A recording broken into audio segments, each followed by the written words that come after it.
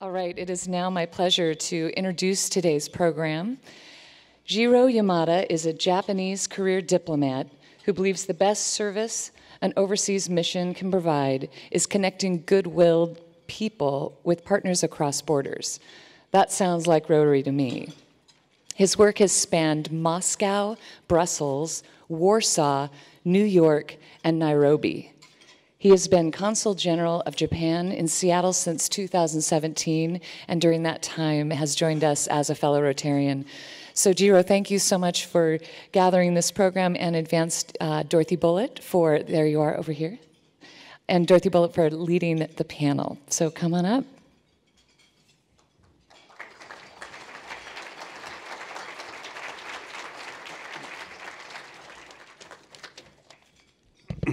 Thank you, Sue. Good afternoon. Overall, I am very happy with the close business and cultural ties between Seattle and Japan. So why am I addressing the Seattle Rotary today in a program focused on International Women's Day? That is because behind the success, there are many untold personal tragedies. It was our office's attorney, Ms. Naoko Inoue-Schatz, who is here in the audience today, who brought to my attention the plight of many Japanese women whose marriages end in divorce in Washington state. Close to half of all marriages end up in divorce, so divorce itself is no surprise. But these immigrant women are particularly vulnerable. When faced with domestic violence, they cannot defend themselves to police officers because they do not speak English as well as their spouse. These foreign spouses do not have family or social network in this country. Economically, they are usually totally dependent upon their husbands, and they have little knowledge about their rights or procedures under US law. During such divorces, it is all too often that the husband manipulates the wife and succeeds in abandoning the wife and children without giving financial support. The wife may be better off if she goes back to Japan, but she cannot do so because the children are often forced to stay in the United States by a court order. The mother struggles in poverty with kids to look after. This story is widespread, not just among Japanese, but also women of many other nationalities. You can imagine that some of these women have to sell themselves to support their children. Please think about the effect on the children's development if they see their caring mother constantly depressed, desperate, and destitute. Please imagine yourselves in a similar situation. What you are imagining is a reality for many foreign wives here in Washington state. As Seattle is attracting an ever-increasing number of people from abroad, this problem is actually getting more serious. Still, I have high hopes that Washington state will face the challenge and take proactive measures, because the many political, judiciary, and military leaders that I have met with have voiced strong support of our initiative in a truly Washingtonian spirit. I want to thank the many leaders who are present here today, including the Honorable Bobby Bridge, the retired Supreme Court Judge, and Mr. John Bridge. And thanks again to the Rotary Club for giving us this opportunity to think about this issue together. Now the video, please. What should have been a happy life in Washington state became a nightmare for a Japanese woman we'll call Emmy, who married an American military serviceman. With each deployment, they grew further apart. Her husband only gave her a $600 monthly allowance for her and their 2 young sons. She told us through an interpreter she often went hungry so she could buy diapers. For example, I didn't know how to go to a bank to open a bank account.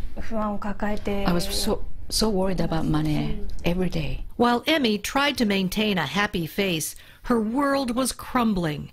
She found out her husband was having an affair. She said he demanded a divorce and tried to force her to sign online divorce papers that provided no alimony or child support.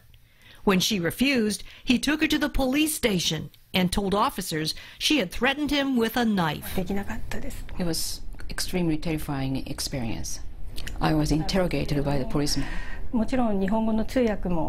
However, there's no Japanese interpreter, nobody who helps me. Emmy finally revealed her situation to a friend who introduced her to Naoko Inoue Schatz, an attorney who speaks Japanese. When my client called me on the phone, I was afraid she might commit suicide. Schatz works as a legal consul to the Consulate General of Japan.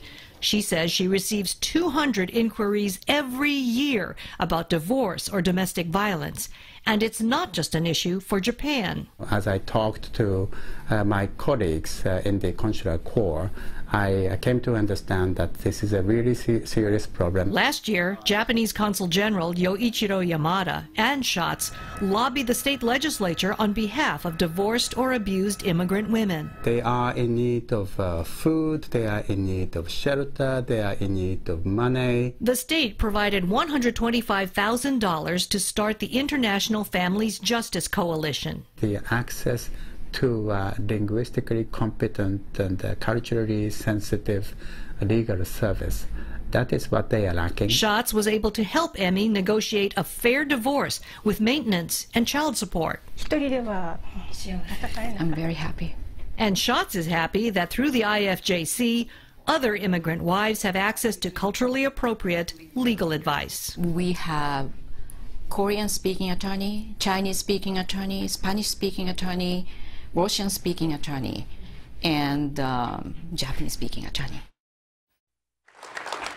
Thank you, Lori Matsukawa and Mark Wright, for that video, and thank you, Jiro, for your compelling introduction to the subject and for your work in this area since you arrived here in Seattle a year and a half ago. Who in the room read the article in the Seattle Times today about a wife, an American woman, married to a Saudi man who lives in Saudi Arabia and was divorced and facing many of the challenges that Jiro just referred to? You see that in today's paper. So we feel empathy for this American woman abroad, and we hear stories about that happening in other countries. Well, it's also happening right here in Seattle. So our objective today is to inform you a bit about the problem that exists in every neighborhood in our community, to consider ways that this problem is being addressed by various nonprofits in the area, and then suggest ways that we as citizens or residents of this area might help to solve the problem, at least in a small way, like the child throwing the starfish back into the sea. Our panelists represent the voices of immigrant spouses from Eastern Europe, Latin America, and Asia. They will focus on the plight of spouses with nowhere to turn, the resources these immigrant spouses require, the role that their particular nonprofit organizations are playing in addressing the problems faced by immigrant spouses in crisis. An example of an immigrant spouse in crisis occurs to me that the story last week about the massage parlor in Florida, where Mr. Kraft was arrested. Some of those women probably were originally immigrant spouses. Our panelists include Joanne Alcantara the Executive Director of API Chaya, which strives to end violence, human trafficking, sexual assault, and domestic violence in the South Asian, and Pacific Islander communities in our region.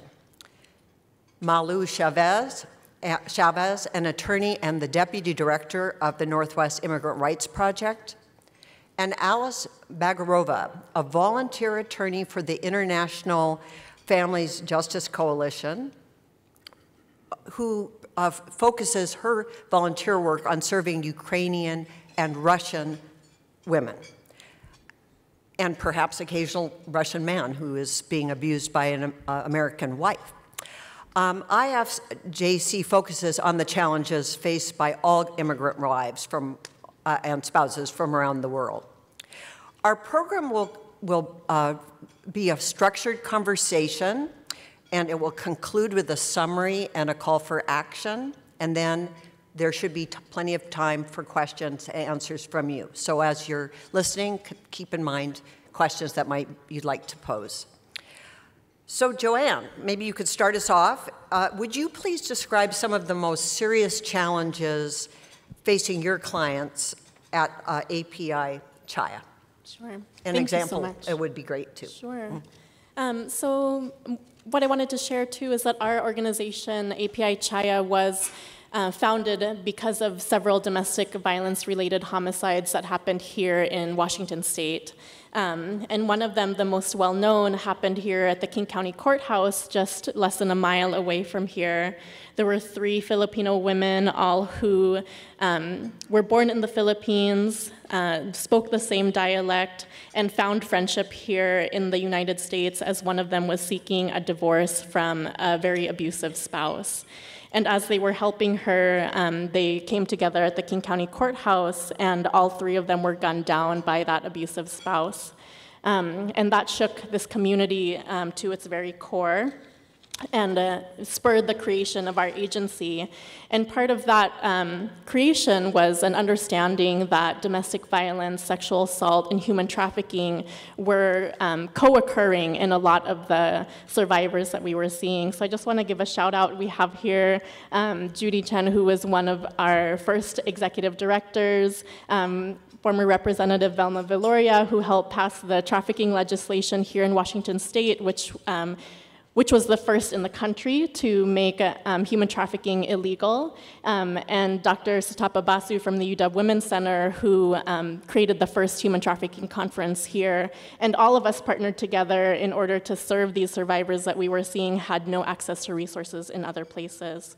One of our most recent client stories is we had a Chinese client who spoke Cantonese, whose husband was abusing her and her children and kept them in a very rural setting in a cabin with no running water and no electricity. And part of the abuse was that isolation. So she had no access to her cultural community, she had no access to anybody who spoke her language, and the only way that she ended up being referred to us was that she suffered a really severe trauma and had to be taken to the hospital, and the referral happened there. Thank you. Malu, what are some of the more serious challenges facing some of your clients at the Northwest Immigrant Rights Project? And with an example, if you have one. Thank you. I'd like to first introduce Northwest Immigrant Rights Project and just give you a little background as to what our services are. We have 3 focus areas. One of them is providing legal services in the immigration context. So we see clients who already potentially have suffered the violence and then approach Northwest Immigrant Rights Project for the legal services. We also focus on systemic advocacy to potentially change policies and practices across the US. And the third focus area is to provide community education. And so as to our legal services, we serve clients who are seeking to maintain their immigration status or obtain immigration status. And in this context, I'll focus on one particular unit in the Seattle office. We provide services across Washington State through 4 offices, but I'll focus on the VAWA unit, which is the Survivors of Crime unit in our Seattle office. And some of the challenges we see that our clients face vary, and it varies depending on the relief that they're seeking and what their potential desire of an outcome is. We work with clients who face deportation proceedings. Some are detained in one of the largest immigration jails here in Tacoma. And some are permanent residents, so not all of our clients come to us undocumented or seeking lawful immigration status. Some are long-term community members with established connections and family and potentially friends who may be there to support. Some may be living homeless. Some may be receiving mental health services. And some may have been charged with crimes. And then we also see clients who were arrested because they were defending themselves from the abuser, and they end up being the ones arrested. A common challenge, however, that we see our clients face who are survivors of crimes is fear. And this is, generally speaking, fear of the process, of the systems in the US, for example, the possibility of being deported, and fear of instability. Once someone is already in a relationship, potentially change or moving the children out of the school or losing that stability that they may have, is that fear. I think it's a common challenge that we see. But one example I like to give is of someone who arrived to the US as a youth. He came when he was a teenager, who had suffered abuse back in his home country of Honduras. And he met his spouse here in the US. And this is where the abuse that we talk about today happened, in the US. And it wasn't physical violence that he suffered, it was mental health, mental abuse, financial abuse. So that's one thing that we need to remember as advocates, is that when we are talking with clients, that there may be some fear of disclosing that perhaps I may have been abused, but I wasn't physically abused. And so that's one way that we are able to potentially find those potential reliefs for clients. Thank you. Okay.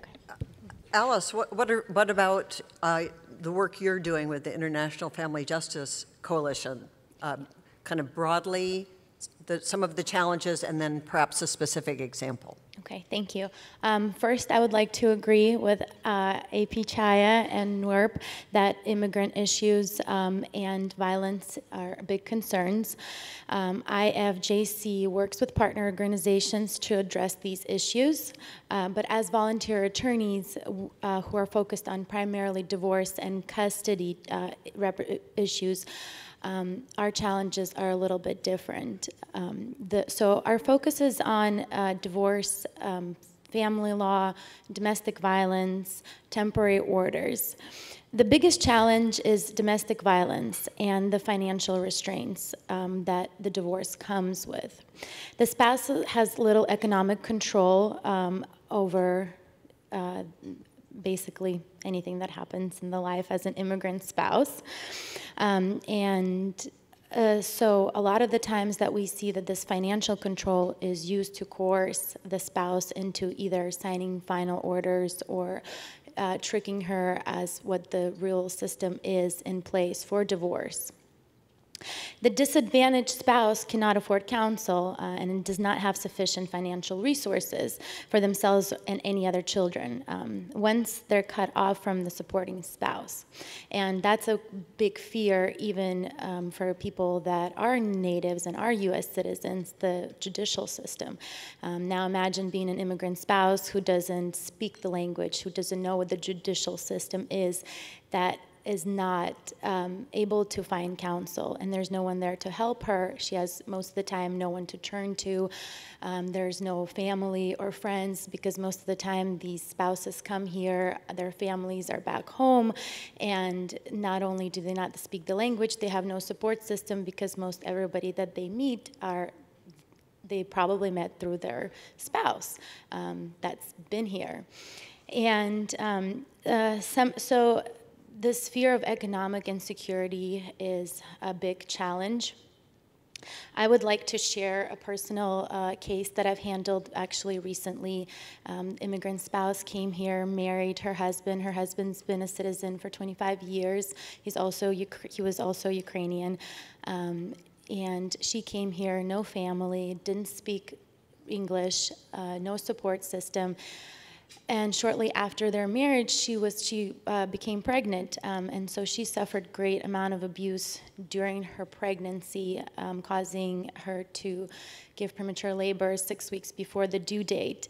And in the hospital, she was able to seek help and kind of explain what's going on, and somehow she made her way, and I was able to represent her. I was able to seek a protection order on her behalf. I was able to file for divorce. Right now she's safe. She's in a shelter. And the abuse that this woman has endured, both financially and physically, her husband would put her in a room and she would sleep on a mattress because he was telling her that she was not fulfilling her duties as a wife. But now she's safe, and I was able to help her. So I was very fortunate. Thank you. Thank you. Alice, tell us a little bit more about the ways in which your organization can support immigrant spouses, maybe with some other techniques that you've observed at the organization.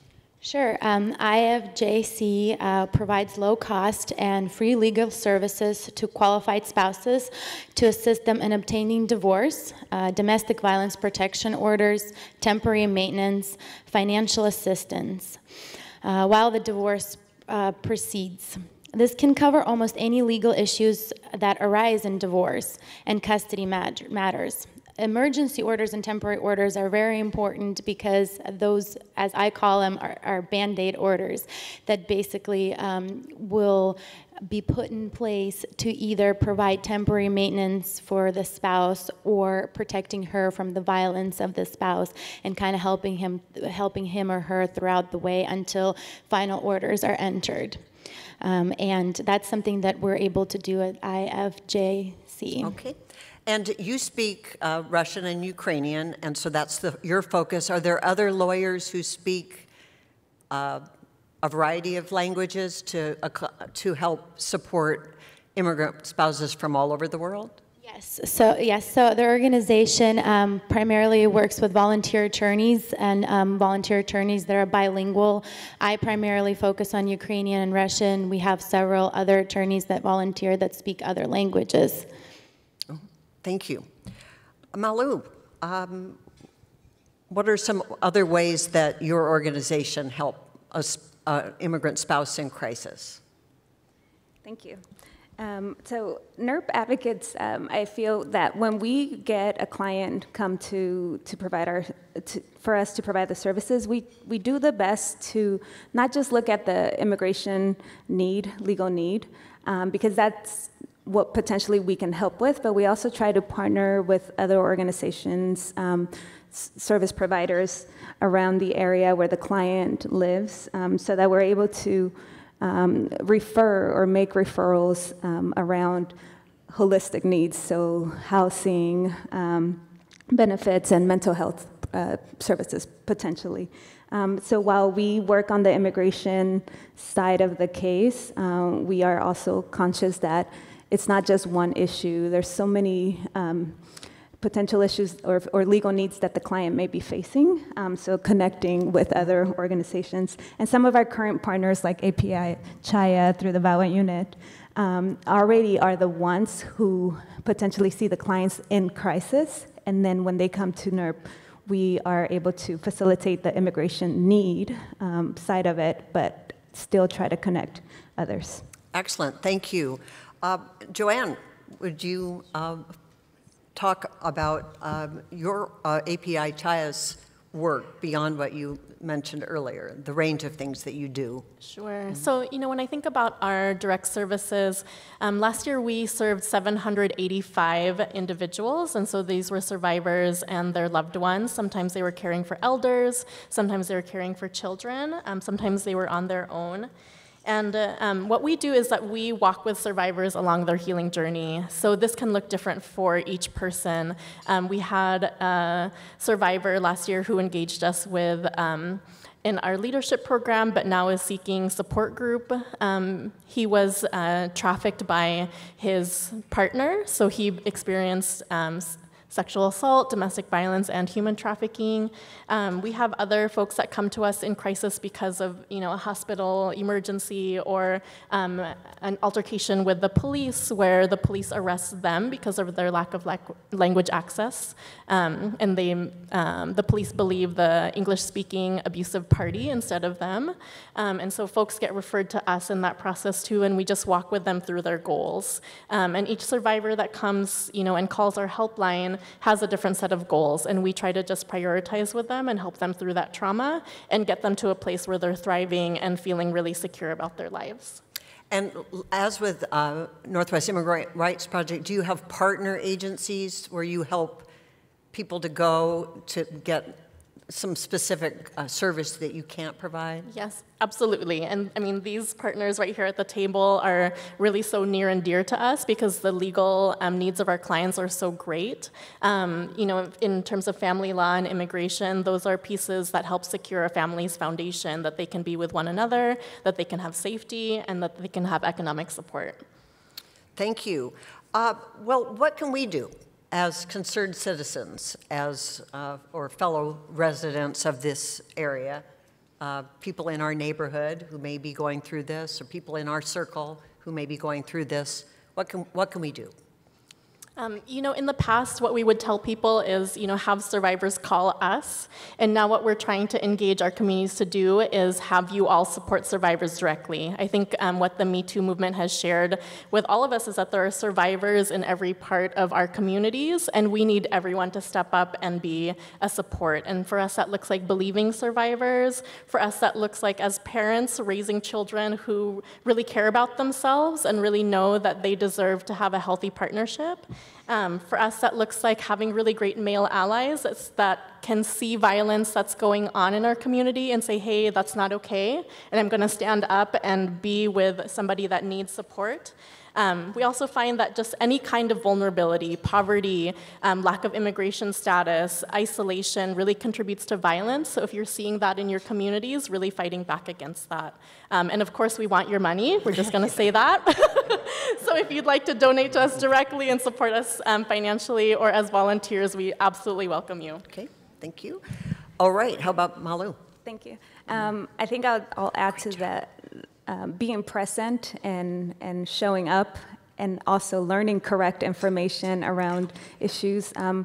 Part of our focus areas includes community education, and this is to service providers, but also to community members around immigration relief and potential ways that we can support the immigrant community and our neighbors and family members. But I think I'll echo that showing up and being present is important. Thank you. And I would like to add to that, raise awareness, seek changes in the legislation to improve family law in meaningful ways. For instance, placing a requirement in the law that any non-native speaker must have the final orders translated into their native language would really be helpful prior to entering the final orders, because those are very hard. Once their orders are entered, there's very little recourse that can take place. And yeah, be present. It's very important. Thank you. Thank you so much. So in recent years, many women have spoken out, and some men, about sexual violence and harassment. We explored that a year ago. Today we've considered the abuse experienced by women and men who came to America with open hearts and high hopes. We learned that some of these people married to Americans lack facility with English, lack social networks, independent income, and knowledge of our legal system. Some of these spouses are being abused and then abandoned, like the lady in Saudi Arabia. We can only imagine the effect that this series of traumas has on the children of these unions. Today we've learned that there are organizations and individuals, including Jiro and Malu and Joanne and Alice, who are standing up to support these vulnerable people. So what can we do? We can talk about these issues with people we know. Doing so may prevent abuse in our very neighborhood. If we recognize that something is awry, we can encourage the individual to seek out one of these organizations. Rotary's website and the totem will provide a set of resource links to the organizations represented by Alice, Joanne, and Malu. And it will give you ways of learning a little bit more about how you might assist as donors, community connectors, and volunteers. Jiro, the Japanese Consul General, has laser focused on these vulnerable immigrants, not just Japanese. In his 2018 op-ed piece in the Seattle Times, he refers to these immigrant spouses as victimized, vulnerable, and voiceless. Jiro is a steadfast advocate and protector of all the abused immigrant spouses living in our region. A link to his thoughtful article will be listed in the totem as well. I want to thank Jiro and Joanne and Malu and Alice for helping us realize that this problem does exist. Thank you all for making a difference and for your eloquence today and specificity today. We have plenty of time for questions if there are any. I have one right off the bat. Thank you so much for your courage. Yeah. This is important work. It seems like almost all of your clients come to you in crisis or referred from somebody or still in crisis. How many people are you working with at the same time in that situation? Yeah. So currently I started at NERP working with specifically survivors of violence. And now I'm not necessarily taking as many cases, but I will focus on the VAWA unit. We have a wait list of 600 people waiting for an intake. We have also a wait list of 300 people who've already had intakes, but are waiting to be assigned to an advocate. And each advocate has a range of potentially between 50 and 150 cases. So the need is there. Yeah. You need the lawyers in the room to talk to you afterwards. Is that what I heard? Yeah, NERP also focuses on doing pro bono work, and so we would need volunteers to also, the U visas for victims of crimes, survivors, and then self-petitions, for example. Some of you may already be a part of our pro bono community, and we thank you because it's necessary. Even with all the advocates that we have as staff, it's not sufficient. But if you add pro bono community and partnerships around across the state, I think we're able to address much of the need. Would either of you like to expand? Sure, go ahead. Yeah. As a volunteer attorney, I'm overseeing about 20 cases in addition to my solo practice. So, and there's plenty of people that do need the help. We're always looking for volunteers. There's a lot of work out there. And then, you know, for us, we, as I was saying, we served 785 individuals last year, and then in our outreach and education programs reached over 12,000. So what we're trying to do is both do that prevention work and ensure that folks that are seeking help are getting the help that they need. Thank you. Thank you, Consul General, for bringing this to our attention for all of the people who will never know the impact of the work that you're doing. Trust is a big issue, especially with people who are coming from foreign countries, who don't trust their own government, let alone coming to our country and have questions about it. How do you overcome that, or how do you build trust with these clients such that they are willing to actually engage in services to them that may be private, may be public, may be government? So I guess I'll answer. I'll be the first one. I'm probably a little bit more fortunate because I'm also an immigrant and I speak the language, and I did come to this country. I wasn't born here. So right away, even though I came here when I was 8 years old, I still faced some of the challenges, or I watched my family face a lot of the challenges that these people are going through.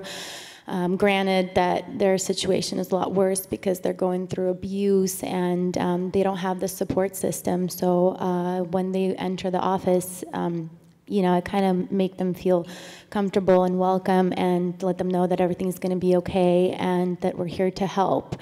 And that, you know, there's rainbow at the end. Thank you. That's great. Malu. Yeah, so I'll add that community representation, so having advocates who look like the clients we're meeting is very important, speaking the language, so I agree that that's very important. And even if you are not representative of the community or speak the language, I think an understanding and working with survivors of violence, also obtaining training ourselves as advocates to know like the different dynamics that come into play, and again, no judgment to the clients for having lived whatever experience they have. Sorry, and I would actually like to add the cultural background of each person that comes in through the door is very, very important. That's something that every attorney or the people that are helping these victims need to understand. The cultures are very different, and you know, what's acceptable to us might not be acceptable to them, and the other way around. So the cultural backgrounds, but maybe studying up a little bit on that makes a big difference as well. Can you give a quick example of a different cultural expectation that could cause a problem? Well, sure. So in the Russian culture or the Armenian culture, it is very common for the wife to stay at home, to kind of do all the wife duties, not to work, to raise the children, not to really have a voice. For example, if the man to be the primary breadwinner and the person that's totally, completely in control of the finances. And so coming here for advocates that don't know the norms, you know, some of the stories don't really make sense because a lot of women do endure the abuse because they think it's okay. You know, they think it's okay to get hit because they're not performing their cleaning duties, or it's okay that, you know, if they don't get up and the baby's crying to have some kind of repercussion, but it's not. But in that culture, it's fine. So, and I'm sure there's lots of different cultures out there that have similarities, but that's just what I've known and dealt with. Thank you. Joanne, would you like to add to that, or? Sure, I think just on the question of trust, part of what we've found is meeting folks in their language for sure. So if we're not capable of speaking their language, making sure we have a qualified interpreter that can uphold confidentiality. And then presenting folks with foods that are part of their culture. It's very simple, but we've found that just kind of takes an edge off and helps people feel like, okay, you understand where I come from, you understand my home, and thank you for, you know, engaging with me in this way. Thank you. Was there someone over here? Yes. Thank you very much, and my name is Velma Valoria, and we've been doing a lot of work organizing internationally, and what we have been doing is going to like the Philippines, India, British Columbia, and Romania, soon to Romania, to educate the women back there about what may happen to them when they get here. And specifically, and I wanted to challenge the people here, the Rotary here, we are working with the Rotary in the Philippines, and they have developed a committee on human trafficking, and I really recommend that the Rotary here also do the same on an international level. We can match you up with people back home. Okay. Thank you for the comment. Thank you. Skip yes, Roland. Lillian. Yes, thank you, ladies, for opening our minds. You focused on the victims and the symptoms. What can you tell us about the perpetrators? You did mention their behavior, and their behavior is violent and antisocial. But let's talk about their thoughts. What kinds of thoughts are culturally driven that would put a person in a space where they would want to or feel it appropriate that they abuse someone who they say they love? Let's look at the perpetrator. What's going on in the minds of the perpetrators? Thank you. I can start. So, API Chaya on our education and community organizing side actually started a project at Monroe Prison just this past year, and we've been working with folks who have committed domestic violence and sexual abuse and other crimes against folks that were close to them. And what we found from that group is that they're survivors themselves, that they witnessed domestic violence growing up, that they experienced sexual assault growing up, that they believed these unhealthy dynamics were normal. And I think we see that all over culturally too, that these dynamics are reinforced through the media, through parenting strategies that we haven't quite worked out how to make more equitable through gender dynamics and gender roles that we're very tied to. And part of what we see with our survivors and then the folks that have taken advantage of them is that sometimes just a change in the power creates a change in vulnerability. So for example, we had, we have several clients who came from India, and the women were professionals in India and able to make a wage, and so were their husbands. But then when they came here through the tech companies, one of the partners was hired by the tech company and the other came along, and they were not able to work because of their visa status. And that created a dynamic in their relationship that changed the power and led to abuse. Thank you. Just real quick, the dynamics definitely come into play, but also in the immigration context, holding the immigration status as a tool of control is what we see as part of the behavior, and the potential change that might come about with the dynamics. I think it's part of what we see for abusers. Sorry, that's right. Yeah, briefly, I just want to basically point out it's all about power, whether it's from an immigration status, job, anything, it's power. The perpetrator always has the power, and as soon as he feels that he's let it go of the power, or for example, in the times where the wife or the husband files for protection order or files for divorce, that's the most dangerous time. And that's the time that the perpetrator feels like they're losing power and a lot of things can happen. And so it's really important to have the safety mechanisms in place before the victim takes any of those steps. So thank you. Thank you so much to all of you. You've been very clear, and you clearly care about your work and are added a lot of value today. And thank you again to Jiro for your leadership in this area as Consul General.